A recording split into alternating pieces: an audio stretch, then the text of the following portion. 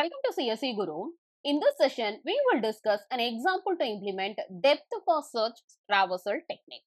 Already, we have discussed one example to implement the depth first search traversal technique. Now, this is the second example. The procedure is, initially we need to consider one vertex as the starting vertex and mark this vertex as visited. Okay. Next, consider the adjacent unvisited vertices to the currently visited vertex 1. So, adjacent unvisited vertices are 5, 7 and 6. Break the tie and visit the number order. Since the vertices are given as numbers, consider the number order. So, break the tie and visit the vertex 5 first. Okay, so now 5 we need to visit. Next, currently visited vertex is 5. Consider the adjacent unvisited vertices to 5, that is 4 and 9. Break the tie and visit 4. Next, currently visited vertex is 4. Adjacent unvisited vertex to 4 is 2 because 5 is already visited, right? So, adjacent unvisited vertex to 4 is 2. Now, visit 2. Next, consider the currently visited vertex and adjacent unvisited vertex to 2 is 9. Mark 9 as visited. Consider the adjacent unvisited vertex to the currently visited vertex 9. So, unvisited vertex is 7 because 5 is already visited, 2 is already visited, 7 is unvisited. So, 7 we have to visit next. Next, consider the currently visited vertex and consider its adjacent unvisited vertex, that is 3 because 1 is already visited. Unvisited is 3. Visit 3. Next, consider the adjacent unvisited vertex to 3, that is 8. Mark it as visited. Next, consider the adjacent unvisited vertex to 8, that is 10. Mark 10 as visited. Next, consider the adjacent unvisited vertex to 10, that is 6. Mark 6 as visited. Next, if you are considering 6 in the sense, its adjacent vertices 1 and 10, both is already visited. Okay. So, if you are considering all the vertices in the given graph, we have visited using depth first search traversal technique. And this is the DFS traversal output. So, DFS traversal output, if you are considering in the sense, it will search and visit the vertex deeper and deeper into the graph. So, this is the output. And the data structure we are using in depth first search technique is stack data structure. So, now how we are going to implement DFS traversal technique for this given graph step by step using stack data structure, that we will discuss now. Consider one vertex as the starting vertex. Okay, the first vertex here is 1. Start with vertex 1. Push 1 into the stack. And the traversal output here is, first we have visited the vertex 1. So, now currently visited vertex is 1. Next, consider adjacent unvisited vertex to 1. So, adjacent unvisited vertex to 1 is 5 is adjacent, 7 and 6. All 3 vertices are adjacent to 1. All 3 are unvisited only. Now, we need to break the tie and mark 5 as visited because number order 5 comes first. So, we will consider 5 first. So, mark 5 as visited and push 5 into the stack.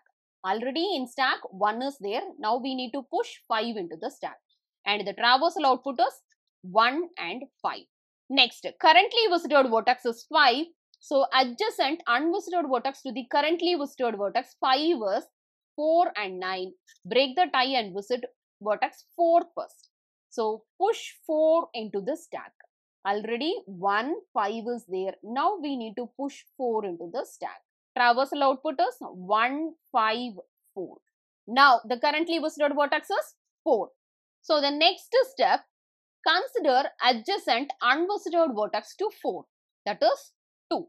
So, now mark 2 as visited, push 2 into the stack. So, already in the stack, if we are considering 1, 5, 4 is there. Now, we need to push 2 into the stack.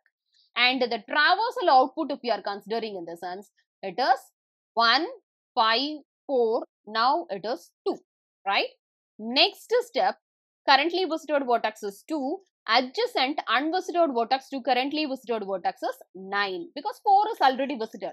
4 is also adjacent to 2, but 4 is already visited. Unvisited is 9. So, mark 9 as visited, push 9 into the stack. So, 1, 5, 4 and then it is 2. Traversal output is, now we need to push 9 into the stack. Traversal output is 1, 5, 4, 2, 9 now. Okay. Next step. consider the adjacent unvisited vertex to 9. So adjacent unvisited vertex is 7. 5 is visited, 2 is already visited. So unvisited is 7. So push 7 into the stack. So 1, 5, 4, 2, 9 and then 7 now. So the top of the stack here is 7. Previous step top of the stack is 9. Okay. And the traversal output is 1, 5, 4, 2, 9, 7. Next step. Currently visited vertex is 7. Adjacent unvisited vertex to 7 is 3 because 1 is already visited. So adjacent unvisited to 7 is 3. Mark 3 as visited and push 3 into the stack. So the stack content, if you are considering it, is 1, 5, 4, 2, 9, 7. Now the top of the stack is 3. Okay. And the traversal output is 1, 5, 4, 2, 9, 7 and 3 now. Okay. Next step. Currently visited vertex is 3. Adjacent unvisited vertex to 3 is 8. 7 is already visited. So 8 is unvisited. Mark 8 as visited. Push 8 into the stack. So it is 1, 5, 4, 2, 9, 7, 3 and 8 you need to mark it as visited. Now, top of the stack is 8. Traversal output is 1, 5, 4, 2, 9, 7, 3. Now it is 8. Next step. Currently visited vertex is 8. Consider the adjacent unvisited vertex to 8, that is 10. So mark 10 as visited and push 10 into the stack. So stack content, if you are considering in this sense, it is 1, 5, 4, 2, 9, 7, 3, 8. Now we need to insert 10 into the stack. And the traversal output is 1, 5, 4, 2, 9, 7, 3, 8, 10. Next step. Currently visited vertex is 10. And the stack contents, if you are considering in the sense, it is 1, 5, 4, 2, 9, 7, 3, 8 and 10. So currently visited vertex is 10. Adjacent unvisited vertex to 10 is 6. So mark 6 as visited and push 6 into the stack. And the traversal output, if you are considering in the sense, it is 1, 5, 4, 2, 9, 7, 3, 8, 10 and now it is 6. Okay, this is the traversal output. Next step, consider the adjacent unvisited vertex to 6. Adjacent vertices to 6, if we are considering it is 1 and 10, both is already visited. There is no adjacent unvisited vertex to 6. So what we have to do it in the sense, pop 6 from the stack. Top of the stack element is 6. So pop 6 from the stack. So the stack contents, I'll write it here. It is 1, 5, 4, 2, 9, 7, 3, 8, 10 and 6. And the top of the stack is 6 now. Okay. And here there is no adjacent unvisited vertex to 6. So pop 6 from the stack. So pop 6 from the stack and we have to place it into the popped order. So first we have popped 6 from the stack. Next, after popping 6, top of the element will be 10. If you are considering 10, there is no adjacent unvisited vertex to 10. So pop 10 also from the stack. Okay. Next, top of the stack is 8. And if you are considering the adjacent unvisited vertex to 8, no adjacent unvisited vertex. So pop 8 also from the stack. Next top of the stack is 3. There is no adjacent unvisited vertex to 3. So 3 also pop it from the stack. Next top of the stack is 7. There is no adjacent unvisited vertex to 7 also because 1, 9, 3, everything we have visited. Right? No adjacent unvisited vertex. So pop 7 also from the stack.